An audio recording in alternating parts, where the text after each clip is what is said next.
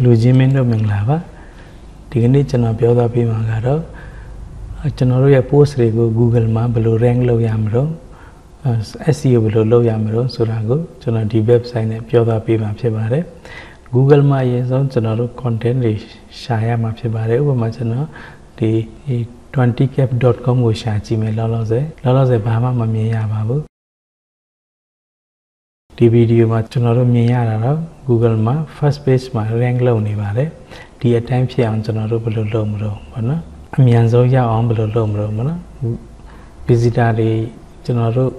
search လုပ်ရင်ကျွန်တော်တို့ page က Google မှာထိပ်ဆုံးမှာပေါ်အောင်ဘယ်လိုလုပ်မလို့အဲ့မှာကျွန်တော်တို့ keyword ရှာလိုက်မယ် keyword တစ်ခုက how to make a cake ပေါ့နော်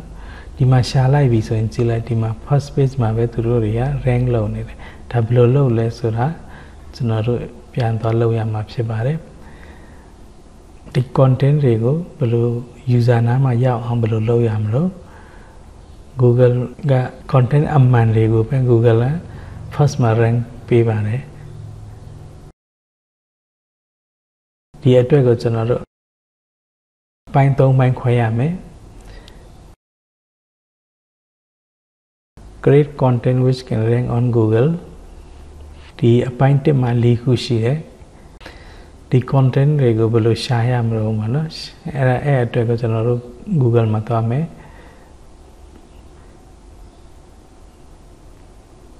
ကျွန်တော် coffee shop ဆိုပြီးမှရေးလိုက်မယ်ပေါ့နော် coffee shop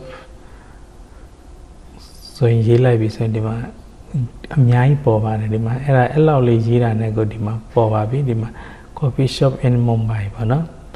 ဒီနေရာကိုဒီ title လည်းမဆိုဘူးဒီ title လည်းကျွန်တော်ရေးကြည့်မယ် coffee shop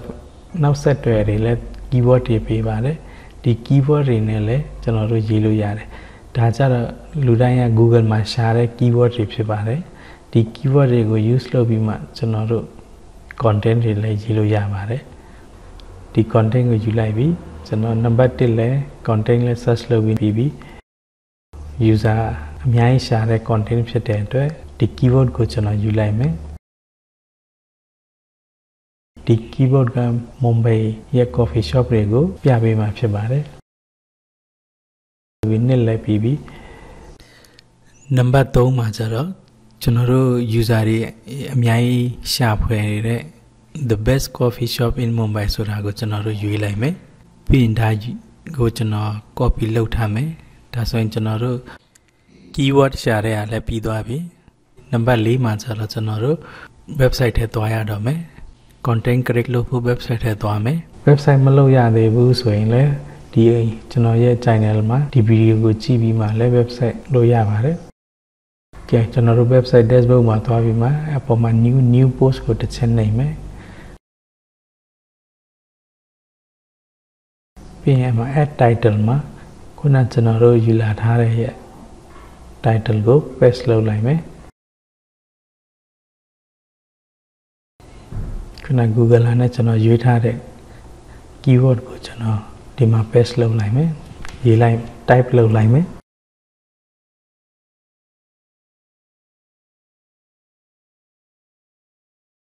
ဒီမှာကျွန်တော်တို့က content တွေပါတယ်ရှာရမယ်Mumbai မှာ best coffee shop တွေပဲမှာရှိတော့မှာနော်အဲ့ဒါ content တွေရှာပြီးပြီဆိုရင်ကျွန်တော်တို့စရေးတော့မယ်ကဲကျွန်တော်ဒီမှာစာရေးလိုက်ပြီစာရေးပြီးပြီဆိုရင်ကျွန်တော်တို့ heading တွေပါတယ်ပြင်ရမယ်ဒါကိုတစ်ချက်နှိပ်ပြီးမှကျွန်တော်တို့ mouse နဲ့ click တစ်ချက်နှိပ်ပြီးဆိုဒီပေါ်နာမှာဒီမှာ heading ဆိုတာရှိတယ်ဒီ heading ကိုတစ်ချက်နှိပ်မယ်ဒီမှာ header ဖြစ်သွားပြီဒုတိယတစ်ခုလည်းအဲ့လိုပဲရွေးမယ်အပြင် number 3တစ်ခုလည်းအဲ့လိုပဲရွေးမယ်အကလုံးဒီမှာရှိတဲ့ heading တွေကိုကျွန်တော်ဒီပုံစံနဲ့ပြောင်းရမှာဖြစ်တယ်ဒါတွေကို heading တွေအကလုံးပြောင်းပေးလိုက်ပြီဒါမျိုးဆိုရင်တော်တော်လေး content တွေကကြည့်လို့လာပါတယ်ပြီးဒီမှာဓာတ်ပုံတွေထည့်ရမှာဖြစ်ပါတယ်သူ coffee shop ရဲ့ဓာတ်ပုံတွေကိုဒီမှာရွေးထားပါတယ်ဒါတွေကိုဒီလိုမျိုး ဖွင့်ပြီးမှဒီလိုဆွဲထည့်လဲရပါတယ် ပြီးဒုတိယတစ်ခုလည်းအတိုင်းပဲထည့်မယ်တတိယတစ်ခုလည်းအတိုင်းထည့်မယ်နံပါတ်4နံပါတ်5နံပါတ်6ကဲဒါဒီတိုင်းထည့်ပြီးပြီဆိုရင်ဒီမှာကျွန်တော်တို့ပုံနဲ့တကွ The best coffee shop in Mumbai ဆိုတာ title ရသွားပြီပြီးကျွန်တော်တို့ဒါကိုခဏ publish လုပ်လိုက်မယ်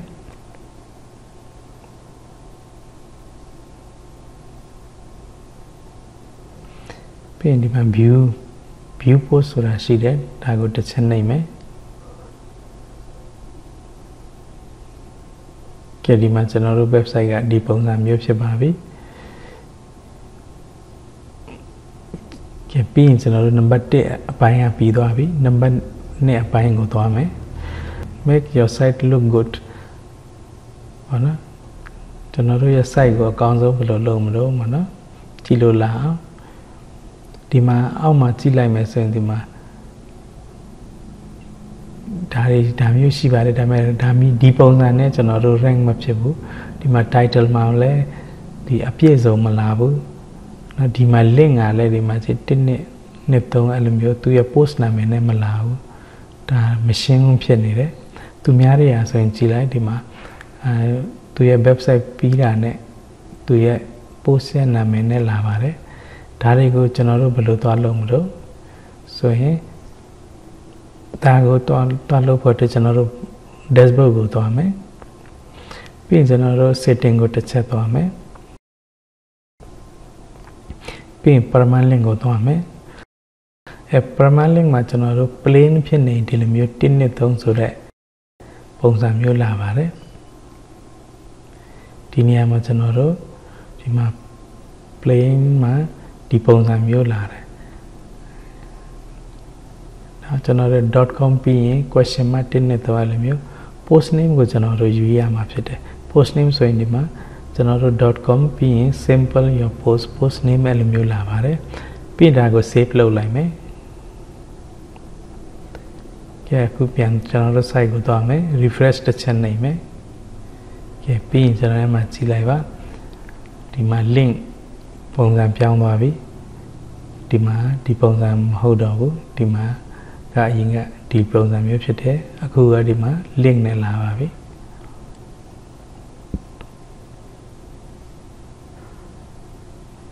ဒါဆိုရင် content ရှာတဲ့လူတွေလည်းလွယ်အောင်ဖတ်လို့လည်းလွယ်အောင်title ရမှန်သွားပါပြီဒါပေမဲ့ဒီအောက်က description မှာကျတော့ကျွန်တော်တို့အရင်ဆုံးရေးထားတဲ့ content ကိုပဲသူကဆွဲလိုက်တာ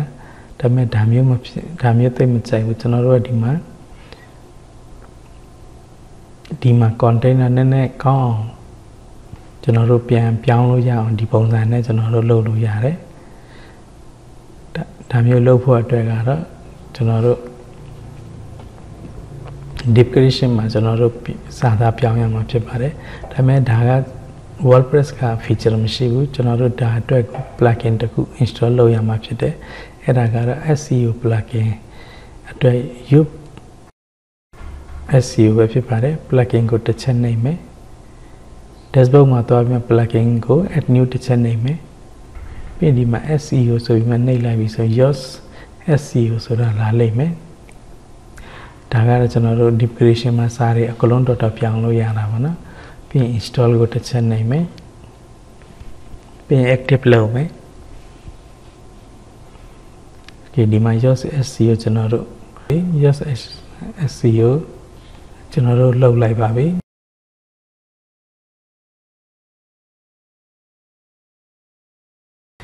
ဒီမှာတစ်ချက်အောက်မှာကြည့်လိုက်မယ်နော်ဘာမှမရှိဘူးဒါပေမဲ့ဒါကို refresh လုပ်လိုက်ပြီဆိုတာနဲ့ဒီမှာ plugin ကပေါ်လာပါပြီ Google မှာဒီပုံစံမျိုးပေါ်မှာပါကဲဒီ description ကိုကျွန်တော်တို့ပြောင်းမယ်ဒီမှာ meta description မှာကျွန်တော်တို့လိုချင်တဲ့စာကိုရေးလို့ရမယ်ဒါ Google မှာ rank ထိတ်ဆုံးမှာပေါ်မှာဖြစ်ပါတယ်အဲ့အတွက်ကိုကျွန်တော်တို့စာတွေဒါမျိုးရေးမယ်ဒီမှာ edit ဆိုတာကိုတစ်ချက်နှိပ်မယ်ကဲ ကဲဒီစာရေးတဲ့အစိမ်းအောင်ဖြစ်တဲ့အထိကျွန်တော်တို့ရေးရမှာဖြစ်တယ်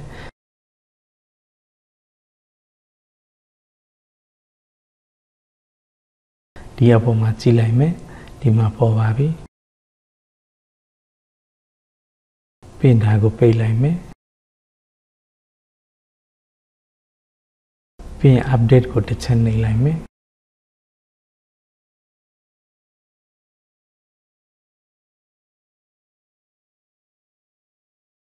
ကဲကျွန်တော်တို့ဒီ SEO အပိုင်းလဲဒီမှာ duplication တွေပါတယ်အကုန်လုံးထည့်ပါပြီကျွန်တော်တို့ Google မှာဒီပုံစံနဲ့ rank ဖြစ်မှာဖြစ်တယ်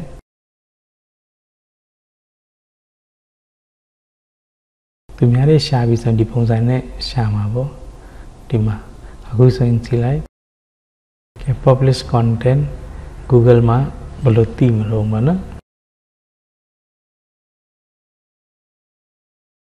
Google နဲ့ကျွန်တော်တို့နဲ့ဘယ်လို join မလို့နံပါတ်1အပိုင်းလဲပြီးသွားပြီနံပါတ်3ကတော့ကျွန်တော်တို့ Google content ကို search console မှာဘယ်လို connect လုပ်မလို့နော် Google ကိုကျွန်တော်တို့ post တွေပါတယ်တင်လိုက်ပြီးဆိုတဲ့အကြောင်းကိုအသိပေးဖို့အတွက်ကျွန်တော်တို့ Google plugin တစ်ခုသုံးရမှာဖြစ်တယ်အဲ့ဒါကတော့ဒီ plugin ဖြစ်ပါတယ် plugin မှာသွားပြီးမှကျွန်တော်တို့ add new ကိုတစ်ချက်နှိပ်မယ်ပြီးရင်ကျွန်တော်တို့ Google site kit ဆိုတဲ့ဟာကိုရေးပြီးမှဒီ plugin ကိုကျွန်တော်တို့ install လုပ်ရမှာဖြစ်တယ်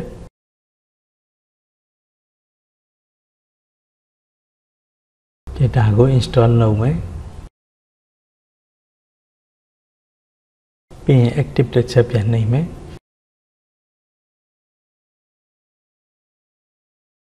ဒီမှာ site key by Google ဆိုပြီးမှလာပြီကျွန်တော်တို့ Google plugin install လုပ်ပြီးပြီနံပါတ်1ကတော့ကျွန်တော်တို့ဒါကို setup သွားလုပ်ရမယ်ကဲ start setup ကိုတစ်ချက်နှိပ်မယ်ပြီးရင် sign in with Google နော် Google email နဲ့ကျွန်တော်တို့ဝင်ရမယ်အစင်သစ်ဖွင့်ထားတယ်ဆိုရင်တော့ရတယ်ရွေးလိုက်ရုံပဲမဝင်ထားဘူးဆိုရင်တော့ကိုယ့်ရဲ့ Gmail ကိုဒီမှာထည့်ပါပြီးရင် next နှိပ်ပါပြီးရင် passport နှိပ်ထည့်ပြီးမှ next နှိပ်ပါပြီးရင်ဒီမှာ allow ပေးရမယ် allow လုပ်ပေးပါပြီးရင်ဒီမှာ process ကိုတစ်ချက်နှိပ်ပါပြီးရင် allow ကိုပြန်နှိပ်ပါပြီးရင် add site ကိုတစ်ချက်ပြန်နှိပ်ပါဒါဆိုရင်ကျွန်တော်တို့ဒီမှာ your successful setup site kit ပေါ့နော်ပြီးရင် go to my dashboard ကိုနှိပ်မယ်ဒီမှာကြည့်လိုက်ကျွန်တော်တို့ connect ဖြစ်သွားပြီ search console နဲ့ကျွန်တော်တို့ connect ဖြစ်သွားပြီဒီ Google plugin နဲ့ကျွန်တော်တို့ပြီးသွားပြီကဲပြီးရင် Google ကိုကျွန်တော်တို့ page အကြောင်းတွေကိုပြောပြရမှာပေါ့နော်ပြောမယ်ဆိုရင်အဲ့အတွက်ကိုကျွန်တော်တို့ Google site map ကိုတွားရမှာဖြစ်တယ်ကျွန်တော်တို့မှာ post ရှိတဲ့ဟာကို page တွေ post တွေအကလုံးကျွန်တော်တို့ site map ကိုအတိပေးရမှာပေါ့ပြောမယ်ဆိုရင်page link တွေပါတယ် post link တွေကျွန်တော်တို့ Google site မှာကျွန်တော်တို့ထည့်ရမယ်နော်ကဲ submit site map တော့လုပ်မယ်ကျွန်တော်တို့ site map plugin တက်တမလို့ပဲ SEO Yoast SEO နဲ့ကျွန်တော်တို့သွားလုပ်လို့ရတယ်အဲ့အတွက်ကိုကျွန်တော်တို့ SEO ကိုတစ်ချက်နှိပ်မယ်ပြီးရင် feature ကိုသွားမယ်ပြီးရင်ဒီမှာ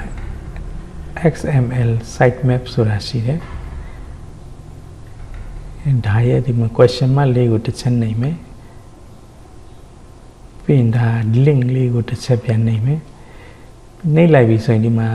sitemap ကသူကယူထားပြီးသားအကလုံး page တွေအကလုံးဒီမှာဒီ post လဲဒီမှာ sitemap ထဲကိုကျွန်တော်တို့ဝင်ပြီးပြီအခုက6ခု3ခု10ခုဒီပုံစံမျိုးတွေပြထားပါတယ်ကျွန်တော်တို့က site map ကိုတစ်ချက်ပြန်သွားမယ် site map မှာထည့်ပြီးပြီဆိုရင်တော့လူတိုင်း Google မှာ search engine မှာအများဆုံးပေါ်ပါတယ်ဒါက back တစ်ချက်သွားမယ်ပြီးရင်ကျွန်တော်တို့ဒီအပေါ်ဆုံးကဒီမှာ site map _ index xml ပေါ့နော် mình cho nó site kit của biển đó mấy search console của cái chân này mấy mình cho nó mà see full state in search console của cái chân này mấy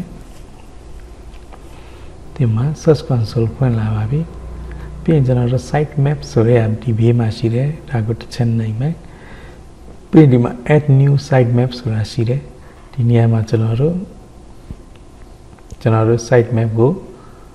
paste lâu ya mấy đi à lấy của copy lâu lại mấy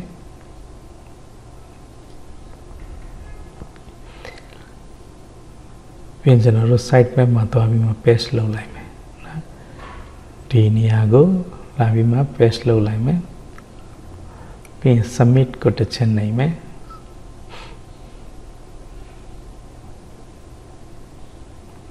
cái đi mà cho nó success piao đó vậy nó Google Index publish new content cho nó content đi bà đi gì đây mà nó publish lâu đấy thì mà automatic tu Google thế mà submit cho đó mà phải thế ai mà ya đấy hari của pian đó chỉ mấy ai cho nó search lâu đấy xem đi bóng dáng phải thế aku á cho nó refresh để chạy lâu lại bị sao cho nó sai cái đi mà Google mà bỏ là bà biết aku soin cho nó đi SEO ở bài pi de la phải đó bà biết Google mà lấy tụi mình đi sáng nay sáng này soin cho nó post cái mình mà phải thế visitor đi bên là đấy soin là đi coffee ở trong này sáng này soin là cho nó contact cái first page mà phải mấy cái khu cái đó xí ra bao cho nó content nó best phía ông là gì phụ lưu bà đấy aku to abi ma chano ro content ri ko blau sha re bo no post ri ko blau chi le be du ri chi le be ya ne chi le impression blau shi bi le click blau shi bi lo so me chano ro chi lo ya re e atwe ko site kit ko tachet to abi ma search console ko to lai da ne di ma lo se chano ro impression 209 chi re 28ရဲ့အတွင်း209 impression ဖြစ်တယ်ပေါ့နော်ဒီ detail တွေကျွန်တော်တို့ဒီမှာလာကြည့်လို့ရတယ်နောက်ပြီးအဲ့ထက်မှာ click website ကို click လာလုပ်သွားတာကတော့164ရောက်ရှိတယ်ကျွန်တော်တို့ရဲ့ဒီမှာ detail ပေါ်လာကြည့်လို့ရတာပေါ့နော်ပြီးရင်ဘယ် page တွေကဘယ်လောက်ဖွင့်သွားလဲဘယ် page တွေကဘယ်လောက် impression ရှိလဲဆိုတာကိုဒီမှာရှာလို့ရတယ်နောက်ပြီးအခုကျွန်တော်တို့ဒီမှာကျတော့ကျွန်တော်တို့ title URL ပေါ့နော် title ဒီ title နဲ့ဘယ်နှယောက်ကြည့်သွားလဲဆိုတာကိုကျွန်တော်တို့ဒီမှာ view data လုပ်လို့ရတယ် view data ကိုတစ်ချက်နှိပ်မယ်ကျွန်တော်တို့ keyboard ထည့်ပြီးမှ view data နှိပ်လိုက်ရင်ပေါ်ပါတယ်ဒီမှာ impression 9ယောက် click